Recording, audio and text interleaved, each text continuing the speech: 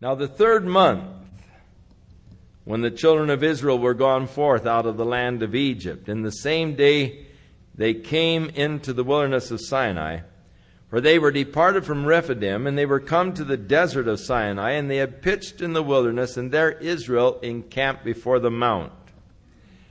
And Moses went up unto God, and the Lord called unto him out of the mountain, saying, Thus shalt thou say to the house of Jacob, and tell the children of Israel, You have seen what I did to the Egyptians, and how I bare you on eagle's wings, and brought you unto myself. First of all, God said to Moses, Now you tell them and point out to them what I have already done for them. I have delivered them from the Egyptians. I carried them on eagle's wings to bring them to myself. Now therefore, that's the past, now the present. Now therefore, if you will obey my voice indeed and keep my covenant, then, as far as the future, ye shall be a special treasure unto me above all of the people, for all the earth is mine. And ye shall be unto me a kingdom of priests, a holy nation. Now, a priest was a man who stood before God representing the people, but he also stood before the people representing God. And so, being a kingdom of priests, they were to be a special people who would represent God before the world. God is looking for people to represent Him. And so, in a priestly kind of a ministry, in representing God before the world, Israel was to be God's representative to the world. That was God's desire and intention for these people, that they might represent Him to the world. A kingdom of priests, a holy nation.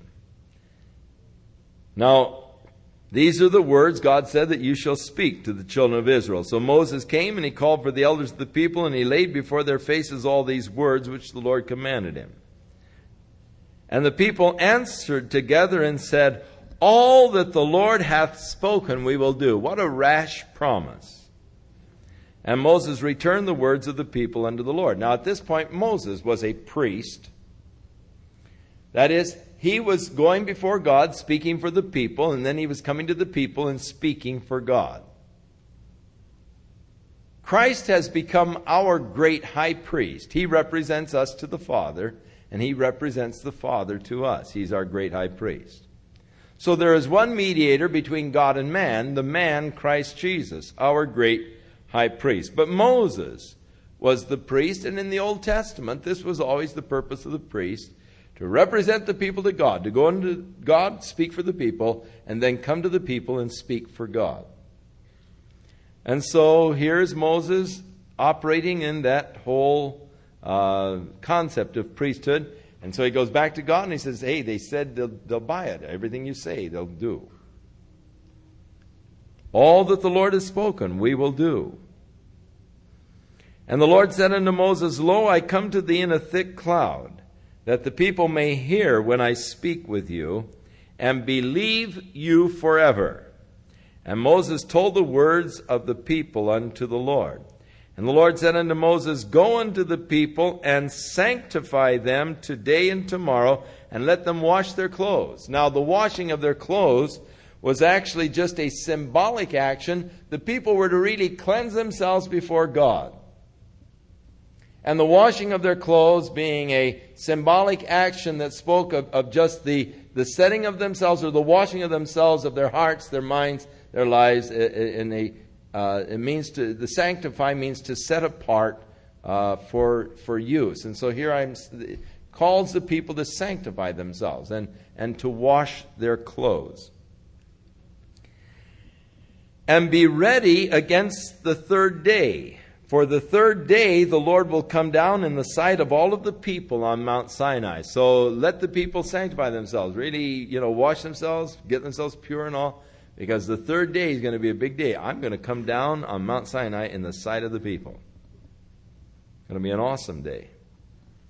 And thou shalt set bounds unto the people round about, saying, Take heed to yourselves that you go not up into the mount or touch the border of it, for whosoever touches the mount shall surely be put to death.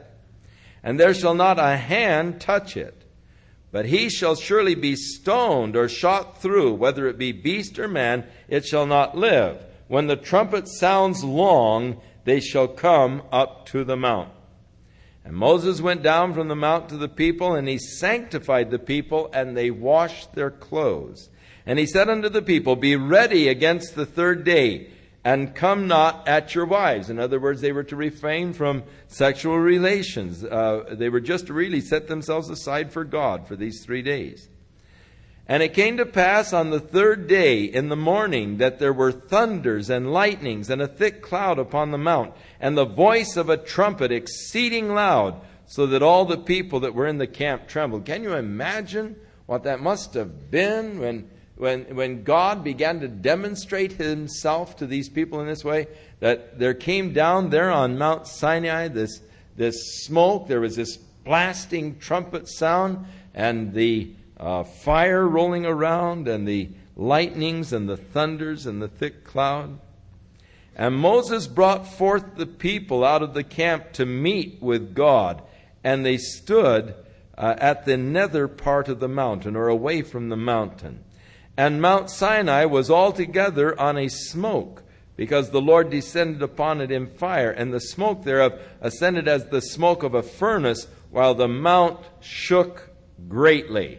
So the mountain was shaking violently, the smoke was ascending like a furnace, and there was this great blast like a trumpet. And when the voice of the trumpet sounded long and waxed louder and louder, Moses spake, and God answered him by a voice. And the Lord came down upon Mount Sinai on the top of the mount, and the Lord called Moses up to the top of the mount, and Moses went up. And the Lord said unto Moses, Go down and charge the people, lest they break through unto the Lord to gaze, and many of them perish. And let the priests also which come near to the Lord sanctify themselves, lest the Lord break forth upon them. Now, verse 22 indicates that perhaps some of the priests thought, well, we don't have to sanctify ourselves. That's the common people. And some of the priests apparently didn't sanctify themselves. And in the book of Hebrews, we read where some of the priests on this day died. And so Moses is told to tell the priests that they're not excluded from this. A lot of times people think, well, I'm so holy, and I'm above the general rules, and I'm God makes some kind of a special concession for me. But such is not the case. Verse 25 of Hebrews 12, See that you refuse not him that speaks. For if they escape not who refused him that spake on earth, much more shall not we escape if we turn away from him that speaks from heaven, whose voice then shook the earth. But now he has promised, saying, Yet once more I'll shake not the earth only, but heaven.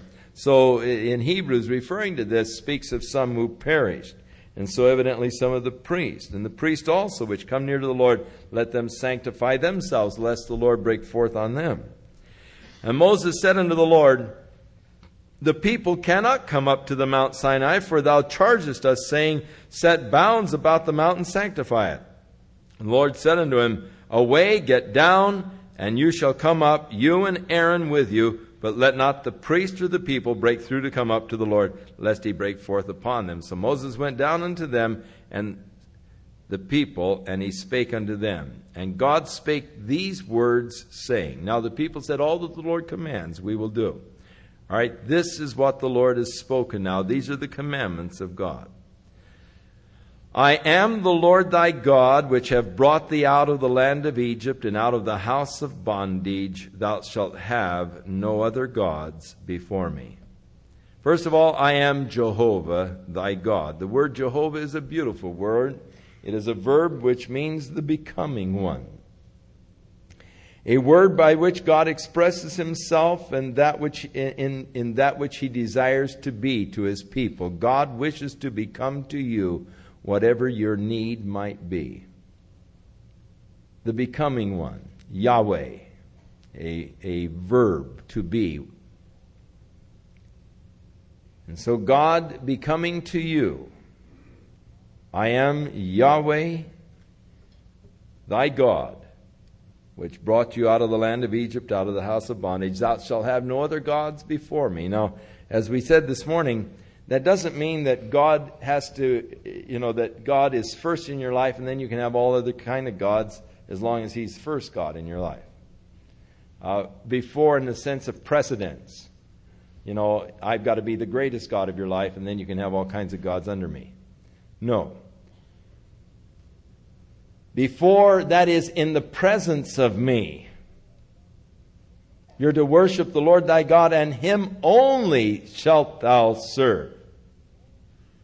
You're not to have any other gods. He is to be the exclusive God of your life. You shall have no other gods in the presence of me, before me. Thou shalt not make unto thee any graven image, or any likeness of anything that is in heaven above, or in the earth beneath, or that is in the water under the earth.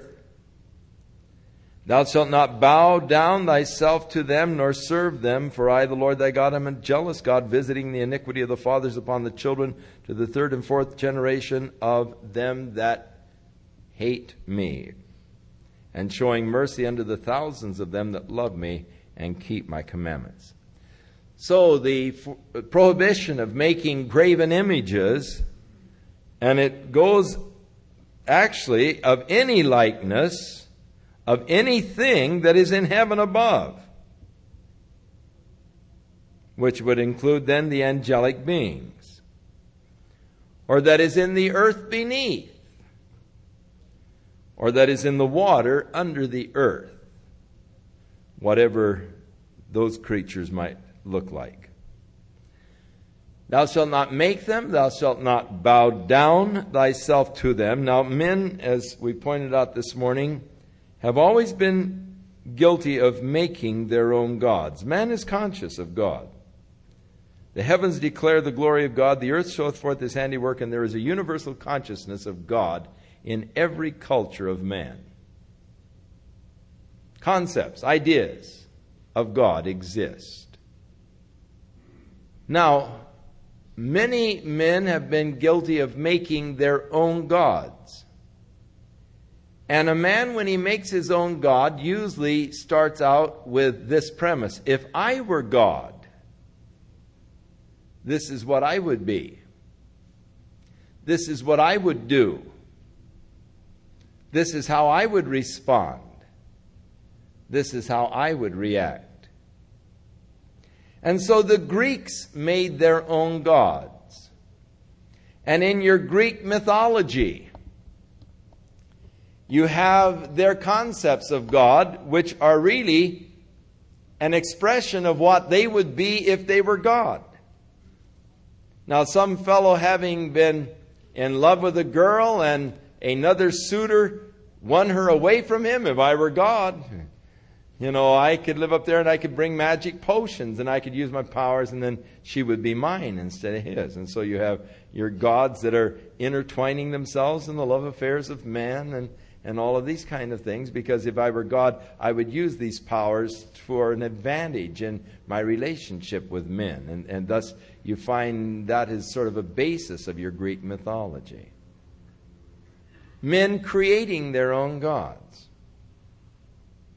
When a man makes a god, he actually makes the god like himself. A man's god is usually a projection of himself.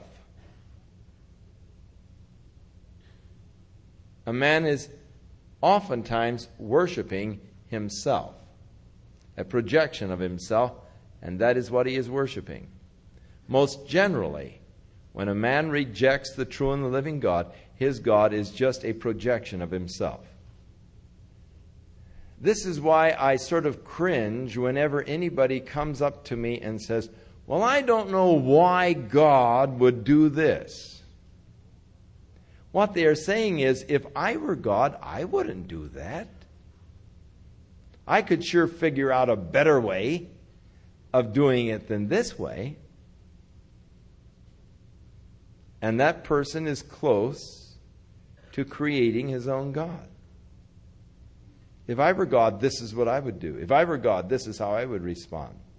And if God doesn't respond the way I would respond, then I get angry. And I say, well, I can't understand why God did that, or why God allowed that. As though God has made a real blunder. He really goofed on this one. I don't know how God can be so stupid, is really what you're saying. I can see so much better than that. I could work it out in such a much better way. Oh, if I were only God, what I could do. If you were God, I'd hate to be in this universe very long. When Job and his friends were talking about God, well, God is this, and if I were God, that, and they were giving all their ideas about what God was and what God was doing and so forth, which were projections of their own selves, their own concepts, putting them in the mind of God, sort of. When God came on the scene, after these guys had all expressed their concepts of God and how God works, etc., when God came on the scene, said, all right, Job, gird yourself like a man. You've been talking about things that you really don't know anything about. I'm going to ask you a few questions. First of all, Job, where were you when I laid the foundations of the earth? Tell me if you think you know so much. How would you like to guide Arcturus through the sky? How would you like to guide Arcturus through the sky? Arcturus is known as the runaway star. Its speed is estimated at 115 miles a second. How would you like the job of guiding that big old thing through the sky? Wheeling that thing around at that kind of a speed.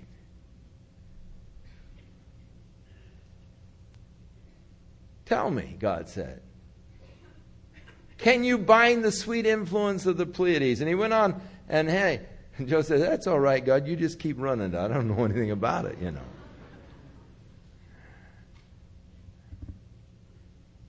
Yes, we'd have a difficult time running this universe, I'll tell you.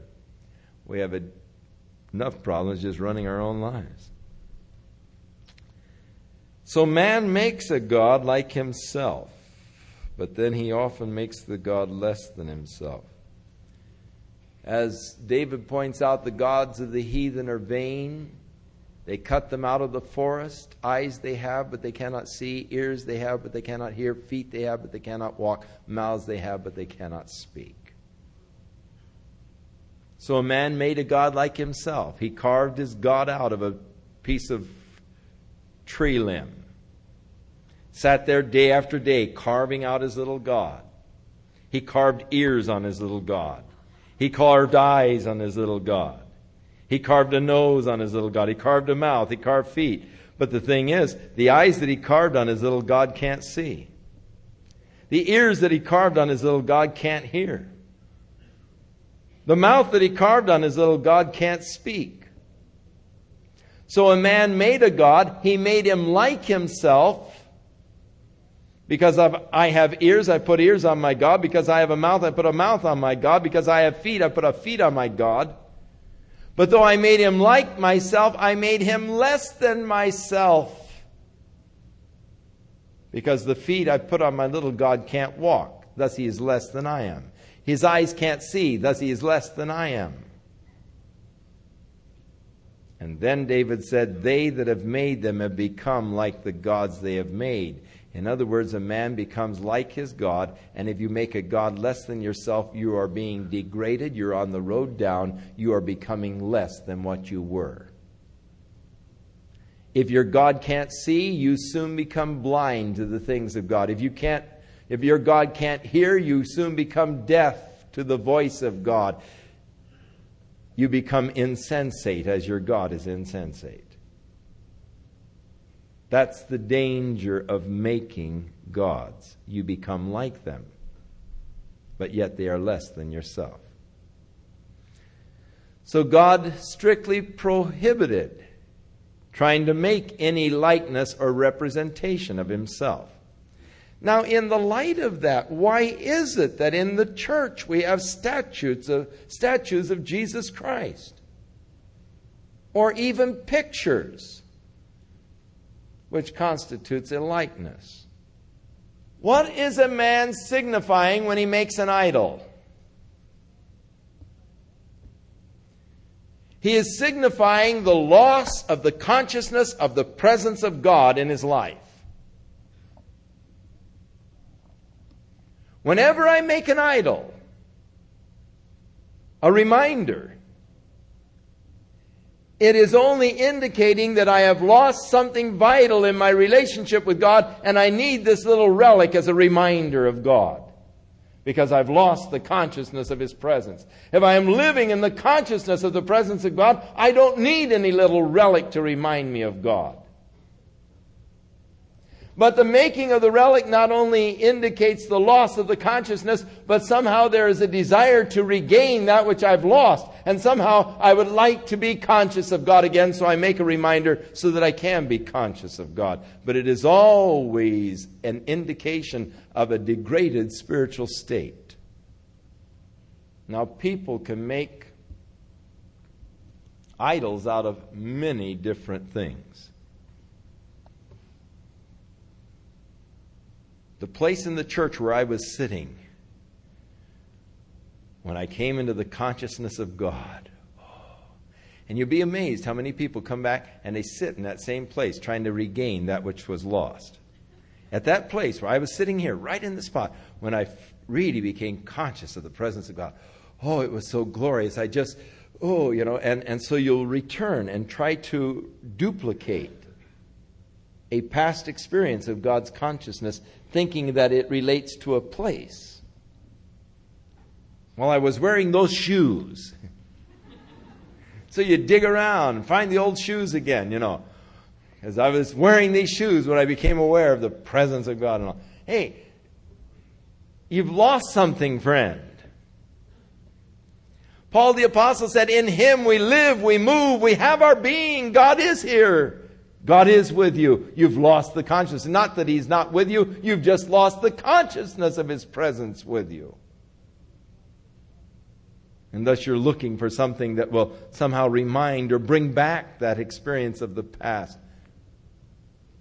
But God has new experiences for you.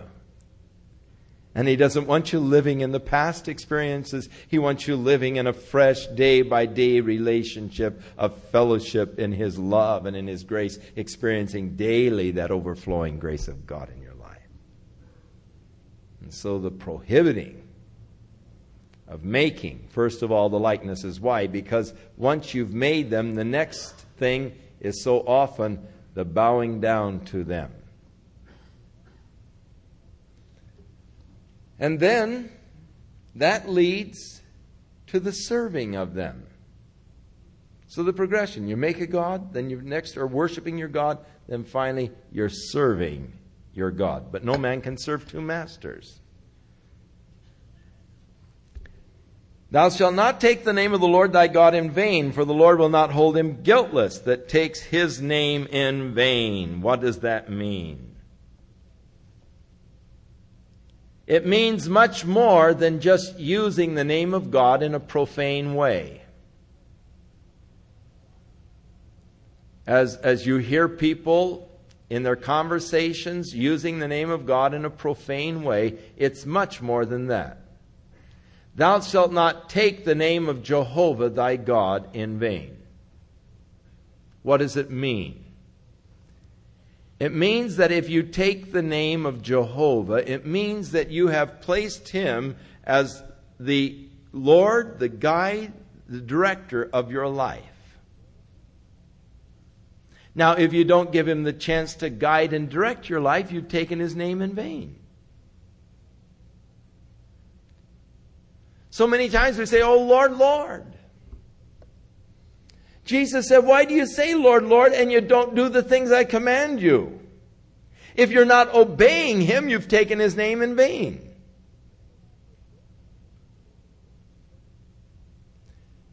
Thus, the greatest blasphemy is not that which you hear on Skid Row, but the greatest blasphemy is that of those who make an acknowledgement of God in their words and maybe even in their deeds by attending church and so forth, and yet God doesn't have a place in their daily life through the week. You never give God a place. You never give God a chance. You never open up your life to God during the week. It's just a Sunday relationship with Him. That is taking the name of the Lord your God in vain. That's the greatest blasphemy. Remember the Sabbath day to keep it holy. 6 days shalt thou labor and do all thy work. Therefore, if you're on a 5-day week, you're unscriptural. If you want to really, be tight to the law. The 7th day is the Sabbath of the Lord thy God. In it thou shalt not do any work, thou, nor thy son, nor thy daughter, nor thy manservant, or maidservant, or thy cattle, or the stranger that is within thy gates. For in 6 days the Lord made the heaven and the earth and the sea and all that in them is, and rested the 7th day. Wherefore the Lord blessed the Sabbath day and hallowed it, honored it. Now, there are a lot of people who today like to make a big issue over the Sabbath day and over worshiping on Sunday. And they say the Sabbath day is the day that you should worship God. And they've even gone so far as to say that Sunday worship is the mark of the beast. And so you've all been guilty of taking the mark of the beast because you worship God on Sunday. Let me say that, first of all, I worship God every day of the week. As far as I'm concerned, every day of the week is a great day to worship God. I do believe that for man's sake, God established a pattern of 6 and 1. Sabbath was made for man, not man for the Sabbath. And that God has ordained for the body's sake 1 day of rest for the purpose of recuperation. I think that you'd live healthier and longer if you would just spend 1 day in bed a week. Just really flaked out and sacked out and doing nothing. Just a total change of pace. I would love to do it.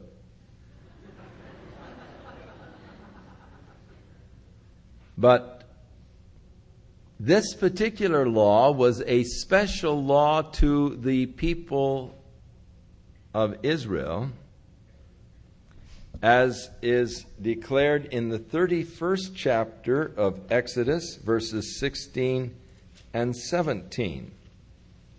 Wherefore the children of Israel shall keep the Sabbath to observe the Sabbath throughout their generations for a perpetual covenant. It is a sign between me and the children of Israel forever. For in 6 days the Lord made the heaven and the earth, the 7th day rested. So God here plainly declares that it's a sign between Him and the children of Israel. It is interesting that the one law that Jesus was constantly being accused of violating was the law of the Sabbath.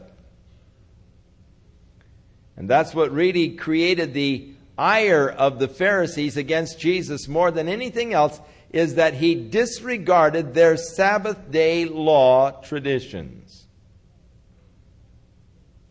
Walking through the cornfields, He allowed His disciples, the wheat fields, actually take the corn of wheat and rub it in their hands and eat the corn on the Sabbath day. Why do you allow your disciples to do that, which is unlawful to do on the Sabbath day? Now, they had so interpreted the Sabbath, the bearing of burdens and so forth, that they had really made the Sabbath day extremely restricting with all of their rules and regulations that regard the Sabbath day, what constitutes a keeping and a violating of the Sabbath day law. And instead of the day being a day of rest, it was a day of bondage. Man, everything they laid on you was so heavy. that you were so worried about violating it that it was a bondage instead of a real rest and a day of relaxation and rest. You were so concerned about the violation of it, they made it a bondage, keeping that law. In the early church, when it was brought to the attention of the church in Jerusalem concerning the Gentile Christians that they were not walking after the law of Moses, it was determined by the early church that they would not try to put upon the church the Mosaic law, but only certain parts of it, and that which related to idolatry and eating of meats that were sacrificed to idols, or blood. Keep yourself from blood and things strangled and so forth. But nothing was mentioned as far as the Sabbath day and the church was concerned. Now,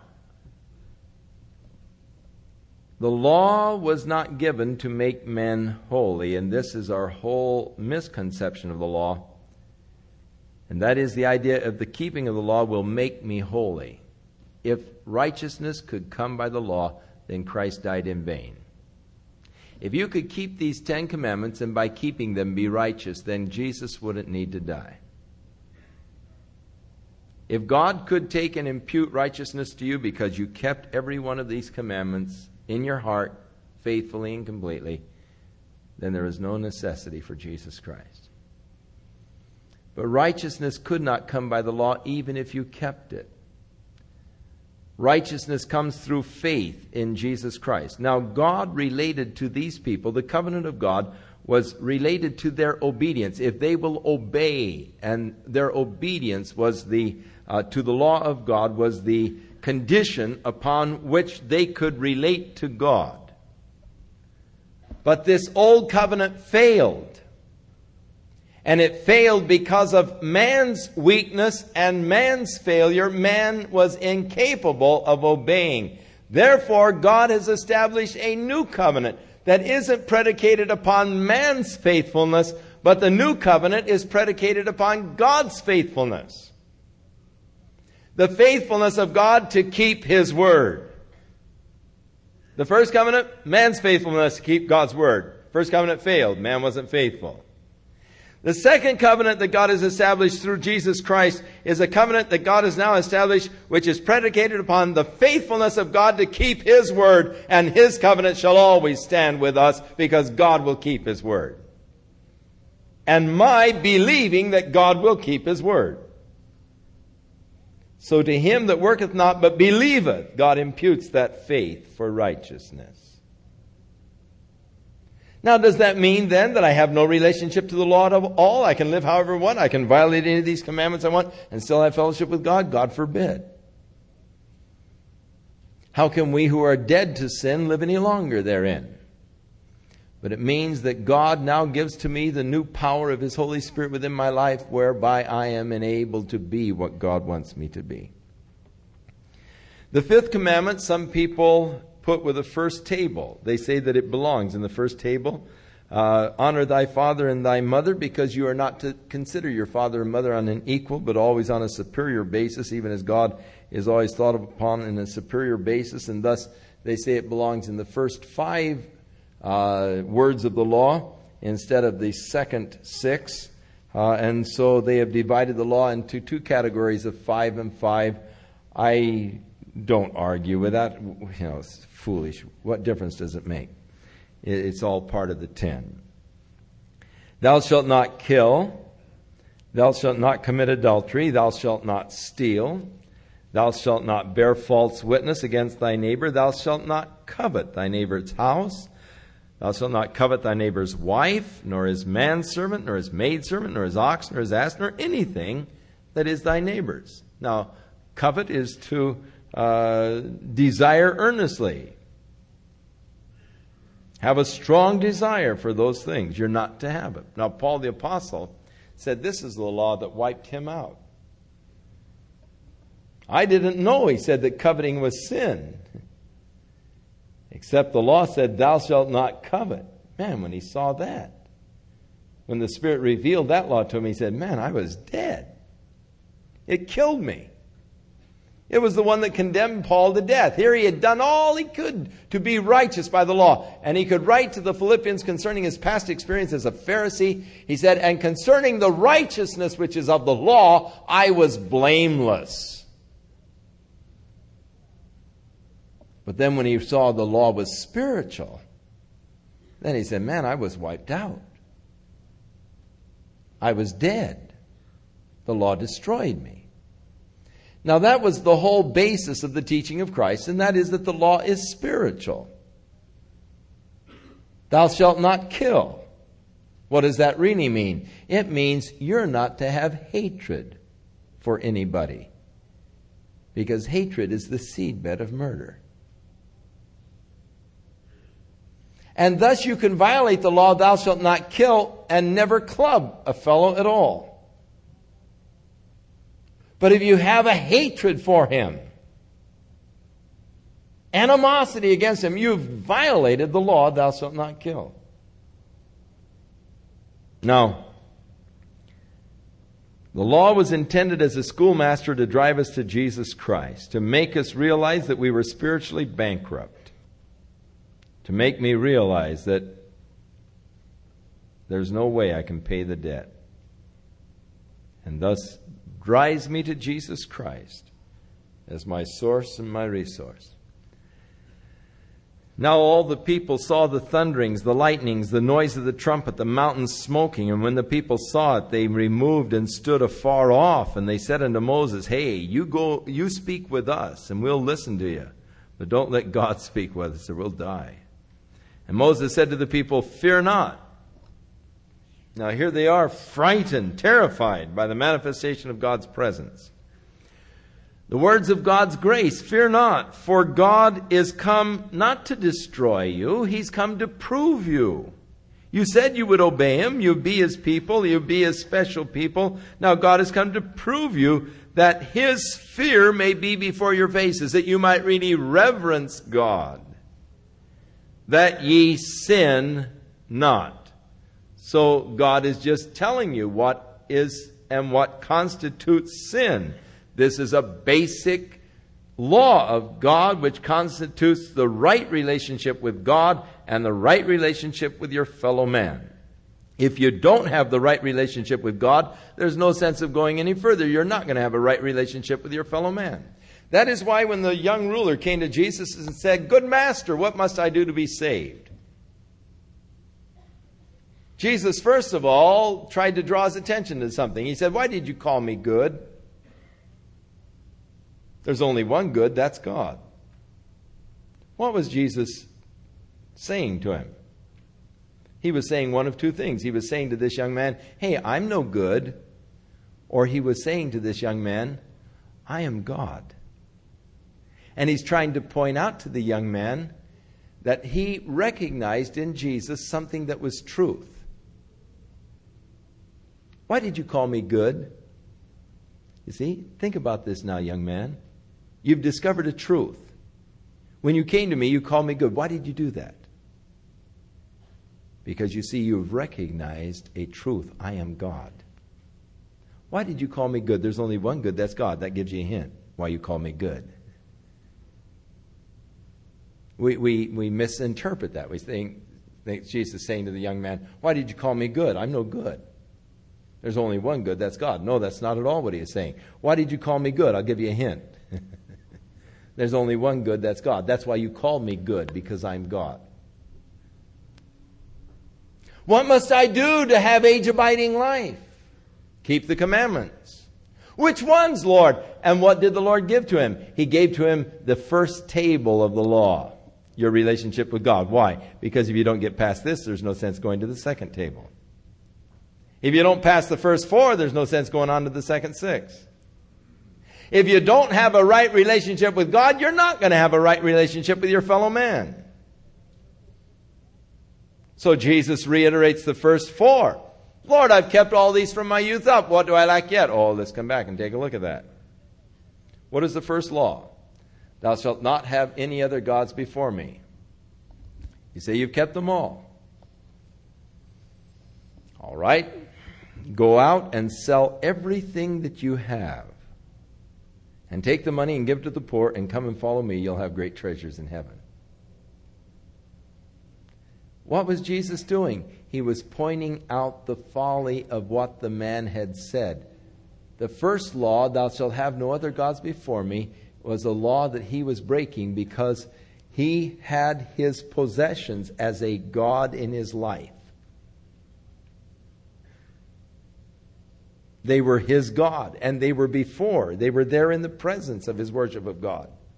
Lord, I've kept this law from my youth up. What do I lack yet? Oh, wait a minute. You haven't kept it from your youth up. You only say you have. But in reality, you have a God in your life that is possessing you, and it is even stronger and has a greater hold than I have upon you. Your desire for it is greater than your desire for me. Be careful what you say to Jesus. He's liable to put you on an examination. So much of what we say is flippant off of the top of our heads when we come to worship God. Oh God, everything I have is yours. Oh, that's wonderful. Now, if you'll just sell this and this and, oh, no, Lord, I really didn't mean that. That's just a figure of speech.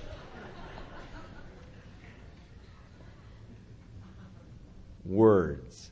Empty words. We're so guilty of offering to the Lord the empty words of our mouth.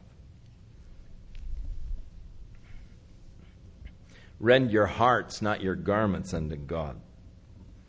So God has laid out what sin is. He's said this is the mark.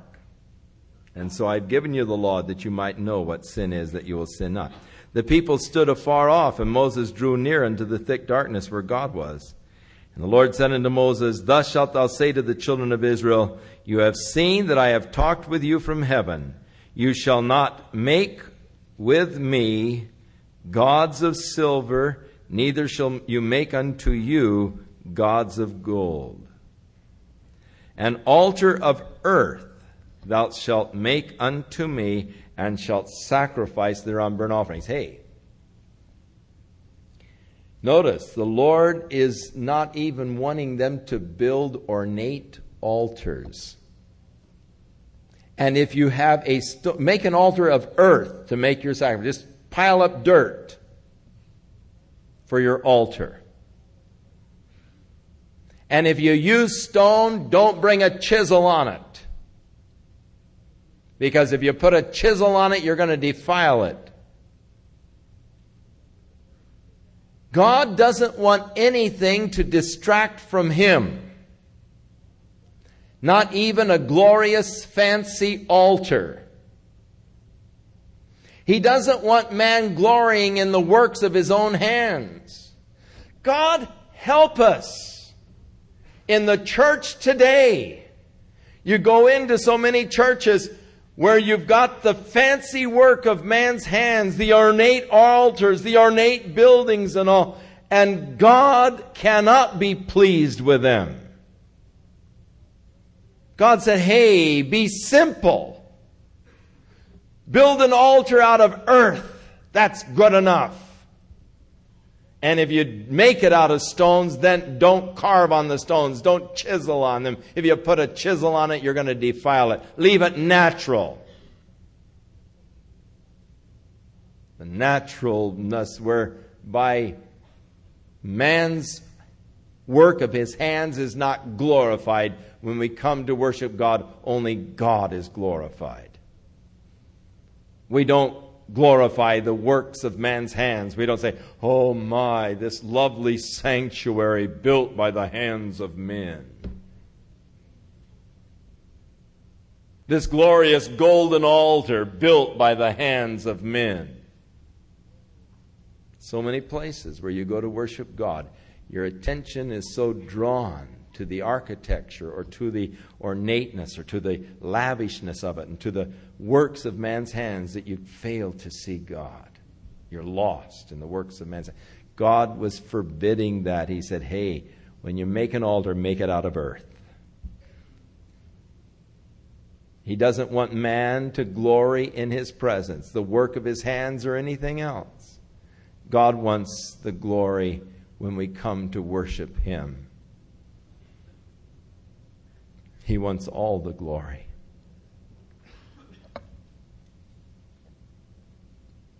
God, help that man who seeks to bring glory and attention to himself while doing the service of God. The altar of earth thou shalt make unto me, and shalt sacrifice thereon thy burnt offerings and thy peace offerings, thy sheep, thy oxen. In all places where I record my name, I will come unto thee, and I will bless thee. And if you will make me an altar of stone, thou shalt not build it of hewn stone, for if you lift up your tool on it, you have polluted it. Neither shalt thou go up by the steps to my altar, that thy nakedness be not discovered thereon. In other words, don't go up steps and high where people can look up and see your bare legs or something. God just doesn't want attention drawn to anything but Him when we are worshiping God. He wants your heart and your mind to be centered upon Him, not to be distracted. That is why we seek to keep distractions here to a minimum. We don't want anything that draws attention to man. We want our attention to be drawn to the Word of God and to God Himself when we gather together to worship Him. For God forbid that any flesh should glory in His sight. In dealing with our Maranatha musicians, one of the most difficult things we have is that of keeping them from these little antics that draw attention to themselves. Even a special movement as you're playing the bass,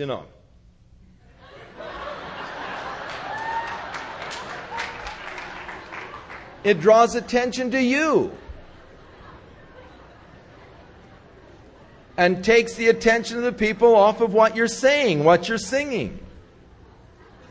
Oh man, look at him, Really swings, Really grooving, isn't he, And that subtle little way that we have of drawing attention to ourselves. But the minute I draw attention to me, then a person's attention is taken off of God. And I am robbing God of that which is His.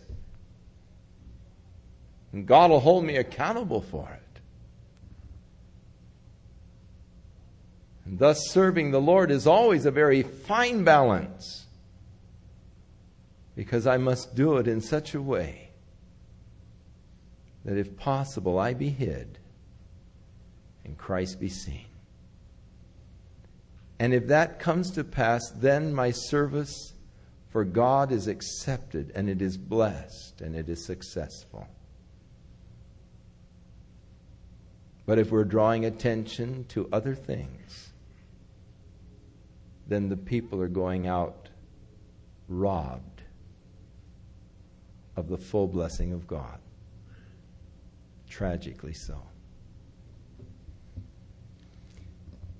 Next week we'll take the next 5 chapters. Father, we thank you tonight for thy word, a lamp unto our feet, a light unto our path. And Lord, we thank you for your law, the standards that you have given to us. And Lord, we delight after thy law. We consent to thy law. We desire to fulfill thy law. Give us the power, Lord, to be what you want us to be and to do what we ought to do as your children. In Jesus' name we pray. Amen. Shall we stand? I will serve you because I love you. You have given life to me. I was nothing until you found me. You have given life to me. Heartaches, broken people, Ruined lives are why you died on Calvary. Your touch is what I long for. You have given life to me. I will serve you because I love you. You have given life to me. I was nothing, found me. You have given life to me. Heartaches, broken people, ruined lives are why you died on Calvary.